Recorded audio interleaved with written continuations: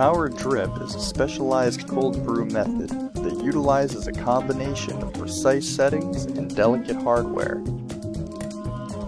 A single batch is accrued after 12 hours.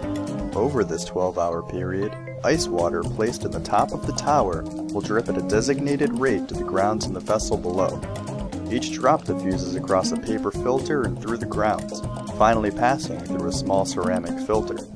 The extracted coffee is dispensed into the spiral drip chamber and collected in the serving vessel at the bottom of the tower.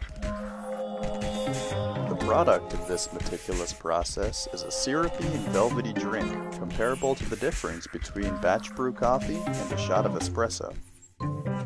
This is truly a specialty drink to be enjoyed slowly, either neat or on the rocks.